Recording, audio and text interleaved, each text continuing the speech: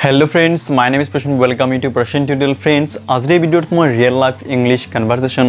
practice কৰি দেখুৱাম এজন ব্যক্তি আৰু এজন সৰু লৰাৰ মাজত এইটো হৈছে স্পোকেন ইংলিশ practice class 1 এনেকুৱা ধৰণৰ আৰু ভিডিওবিলাক পাই থাকিব তো বলগিতে ভিডিওটো স্টাৰ্ট কৰো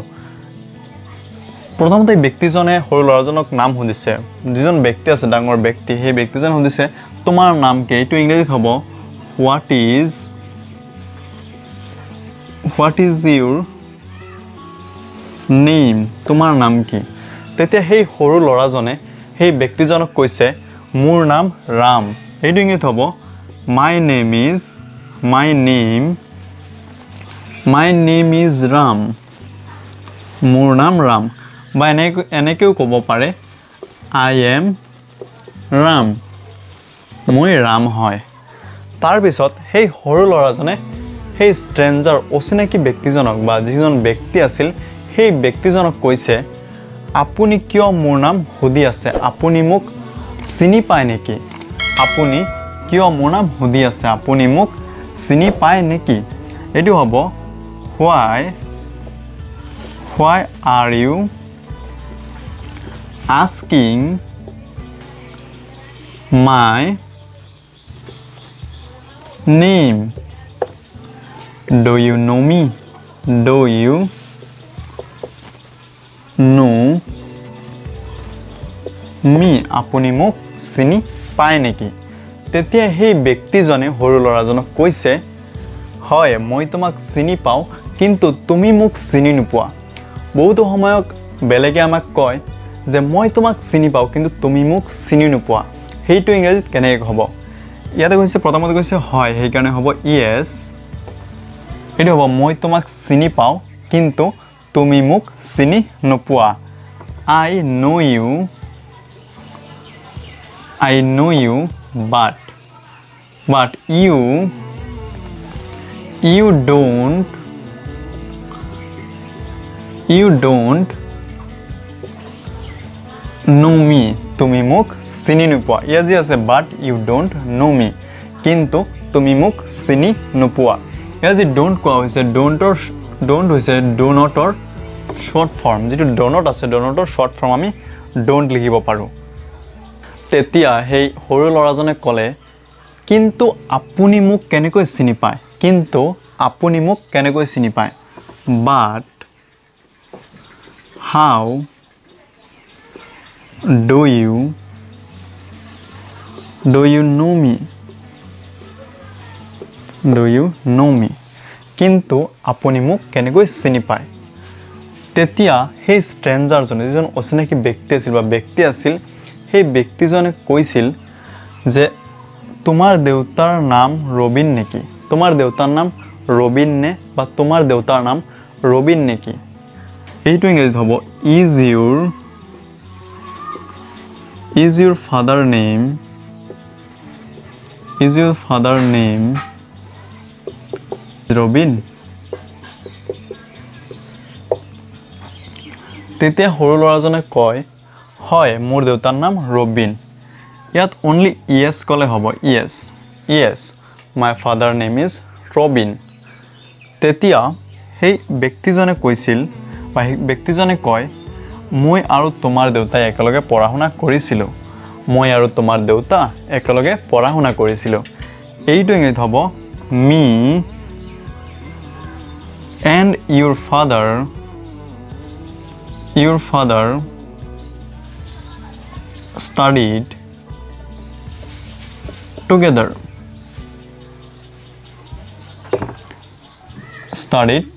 ইয়াত যেটো together আছে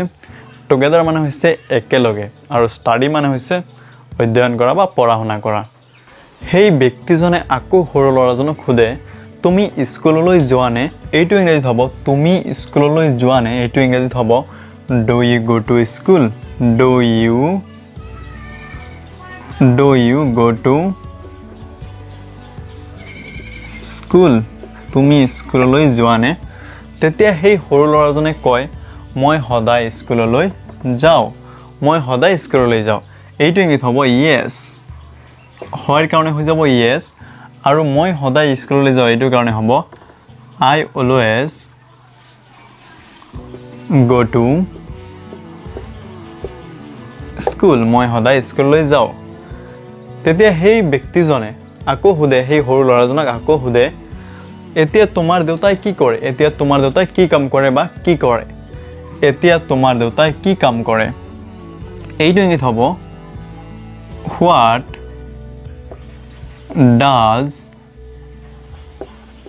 your father do ইয়াত হ'ব now what does your father do now তেতিয়া ল'ৰাজনে সৰু ল'ৰাজনে সেই ব্যক্তিজনক কয় মোৰ দেউতা এজন শিক্ষক কিন্তু তেওঁ এতিয়া বৰ অসুস্থ এইটো ইংৰাজীত হ'ব my father is a teacher but কিন্তু he is very ill now কিন্তু তেওঁ এতিয়া বৰ অসুস্থ তেতিয়া সেই ব্যক্তিজনে সুধিছে তোমাৰ দেউতাৰ কি হৈছে তেতিয়া সেই ব্যক্তিজনে সুধিছে যে তোমাৰ দেউতাৰ কি হৈছে এইটো ইংৰাজীত হ'ব what has your father happened what has your father happened ইয়াৰ পিছৰটো হৈছে মোৰ দেউতা এক সপ্তাহ ধৰি জ্বৰত ভুগি আছে তেতিয়া সেই ল'ৰাজনে ক'লে যে মোৰ দেউতা এক সপ্তাহ ধৰি জ্বৰত ভুগি আছে এইটো ইংৰাজীত হ'ব my father has been suffering from fever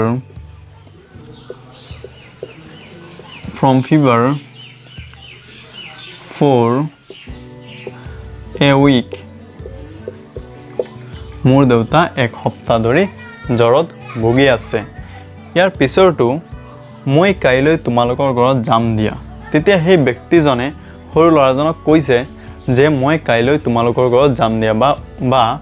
মই কাইলৈ তোমালোকৰ ঘৰত যাম এইটো ইংৰাজীত হ'ব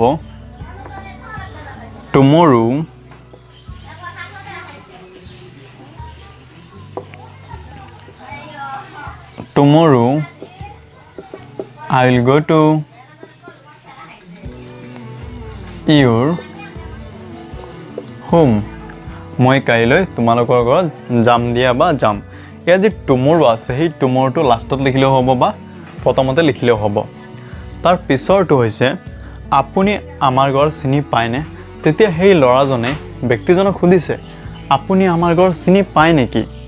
আপুনি আমাৰ ঘৰ চিনি পায়নে এইটো হ'ব do you know our house আপুনি আমাৰ ঘৰ চিনি পায় নেকি তেতিয়া সেই ব্যক্তিজনে কয় হয় মই চিনি পাওঁ এইটো হ'ব yes I know হয় মই চিনি পাওঁ তেতিয়া সেই ল'ৰাজনে কয় যি সৰু ল'ৰা সেই সৰু ল'ৰাজনে কয় ঠিক আছে তেনেহলে কাইলৈ আপুনি আহিব মই দেউতাক আপোনাৰ বিষয়ে কম আজি গৈ ক'ব কিন্তু মই আপোনাৰ নামই নাজানো কিন্তু ইমান টাইম তেলৈ কথা পাতি আছে সেই ব্যক্তিজনে সেই ব্যক্তিজনৰ নামটো সৰু ল'ৰাজনক কোৱা নাই বলা এইখিনি ট্ৰান্সলেচন কৰো ঠিক আছে ইটস ওকে মানে ঠিক আছে তেনেহলে কাইলৈ আপুনি আহিব then you will come tomorrow তেনেহলে আপুনি কাইলৈ আহিব মই দেউতাক আপোনাৰ বিষয়ে কম আজি গৈ ক'ব মই I will tell father about you today তাৰ পিছৰটো হৈছে কিন্তু মই আপোনাৰ নামই নাজানো but কিন্তু মানে হৈছে but I don't know your name কিন্তু মই আপোনাৰ নামে নাজানো তাৰ পিছত হৈছে তাৰ পিছত সেই ব্যক্তিজনে কৈছে যে মোৰ নাম ৰহিম ঠিক আছে কাইলৈ লগ পাম মোৰ নাম my name is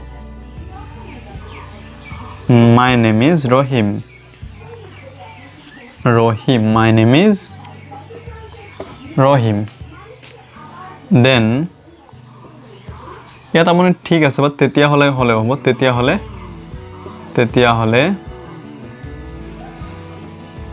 হলে কাইলৈ লগ পাম then see you tomorrow then see you tomorrow then to অলপ বেয়া হৈ গৈছে এইকাৰণে then see you tomorrow আশা কৰো আপোনালোকৰ ভিডিওটো ভাল লাগিছে যদি ভিডিওটো ভাল লাগিছে তেনহলে এটা লাইক কৰি দিব আৰু আপোনাৰ লগতে যাতে আপোনাৰ ফ্ৰেণ্ডেও শিকিব পাৰে তাৰ কাৰণে ভিডিওটো শেয়াৰ কৰি দিব আজিৰ কাৰণে ইমানেই নেক্সট ভিডিওত আকৌ লগ পাম